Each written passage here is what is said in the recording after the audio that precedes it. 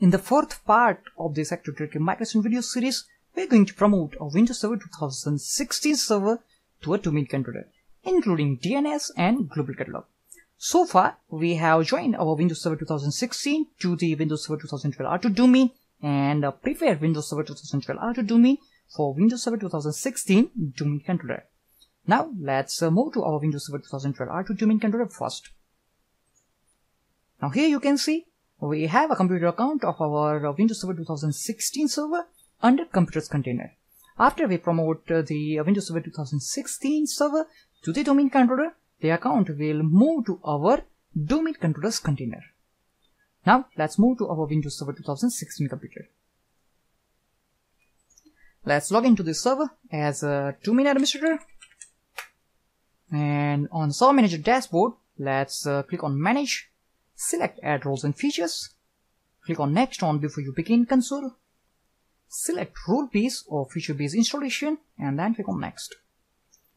Now, on Select Destination Server, select server from the server pool, and we have only one server under our server pool, and that is our Windows Server 2016 computer. Let's click on Next. Now, on Select Server Roles screen, you have to select Active Directory Domain Services. Select it. Click on Add Feature on Add Features that are required for Active Directory Domain Service console. That will also include management tools that is required for Active Directory Domain Service. Let's click on Add Features. Let's click on Next, Next again, Next again, and let's click on Install to start the installation process. Once the Active Directory Domain Service binaries have installed, click on Promote this server to a domain controller link. In the deployment configuration windows, select Add a domain controller to an existing domain. Now already our domain name mylab.local is selected because this server is a part of our domain mylab.local, and already the credential is also supplied, and that is mylab/administrator. That is our current user account. Let's click on Next.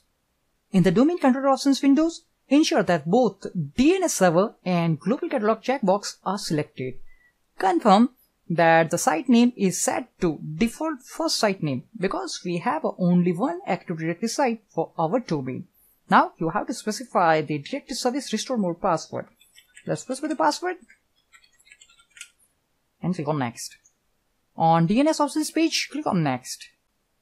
On the additional options page, select our domain controller SRT-DC01 in the replicate from drop-down box.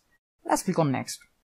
On the path window, click on Next because we are not going to change the Active Directory database, log files, and sysful folder path right now. On the review options windows, let's click on Next. On the prerequisites chat windows, confirm that there are no issues, and then after you are able to start the installation process. Let's click on Install to start the installation process. Now installation process begins and server will automatically reboot after installation finished. After reboot, let's again log into our Windows Server 2016 as a domain administrator. Let's specify the password and then press enter. Once you log into Windows Server 2016 as a domain administrator, now let's verify the domain controllers for our mylab.local domain.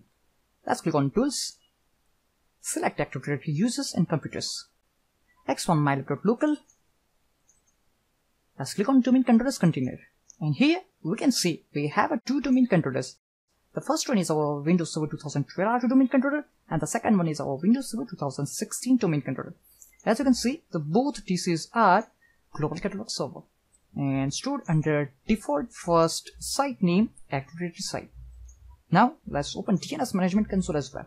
Let's click on Tools, select DNS, expand your server name, that is WS 2016, expand for lookup zone, and click on _msdcs.mylab.local. Here we can see we have a 2NS for our domain, and that is SRT-DC01 and WS 2016. Let's click on mylab.local zone and right click on it and select properties. Let's click on name servers tab, and here you can see we have two name servers for our mylab.local domain, and that are SRT-DC01 and WS 2016. Let's again click on OK, and now let's open Active Directory Site and Services. Under Active Directory Site and Services, expand sites, expand default first site name, expand servers, and verify that WS 2016 is listed under servers under default for site name. Here is our WS 2016. Click on NTDS settings, right click on automatic generated link and select replicate now. Click on OK. So you are receiving a message that replication is successfully happening between our both domain controllers. Let's check the same for our SRTF and TC01. All task, check replication topology. Click on OK, right click and select refresh. Here we are not seeing any replication link between our SRTF and TC01 and WS 2016.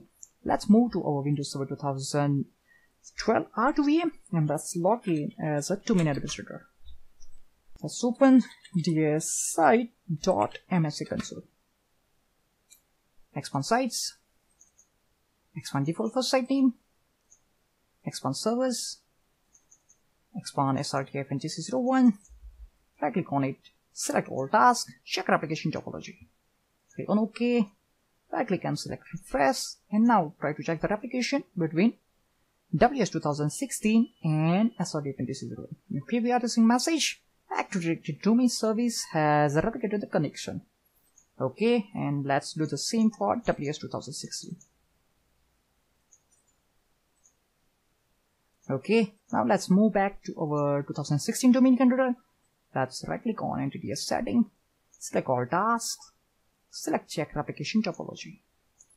Okay, right click and select refresh. Now we are able to see automatic generated link from WS 2016 domain controller. Right click on it and select replicate now. Okay, we are receiving a message Active Directory domain service has replicated the connection.